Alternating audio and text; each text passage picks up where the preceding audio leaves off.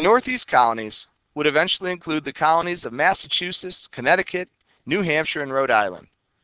The area was first explored and claimed for England by Captain John Smith in the early 17th century.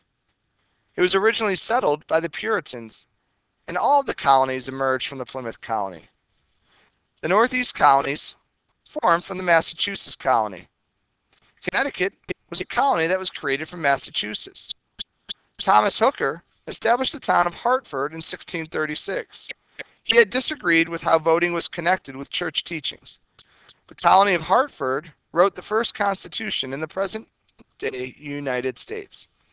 Rhode Island was the next colony formed out of Massachusetts. It was created by Roger Williams. Williams had been expelled or kicked out of the Massachusetts colony for supporting religious tolerance and separating the church and state. This colony granted the people religious freedom, which is a freedom that would carry over into the U.S. Bill of Rights. New Hampshire was the last of the Northeast colonies to be created. New Hampshire was created by an order of the king. Settlers had moved into this region for fishing. Before it had been its own colony, it had been protected by the Massachusetts Bay Colony.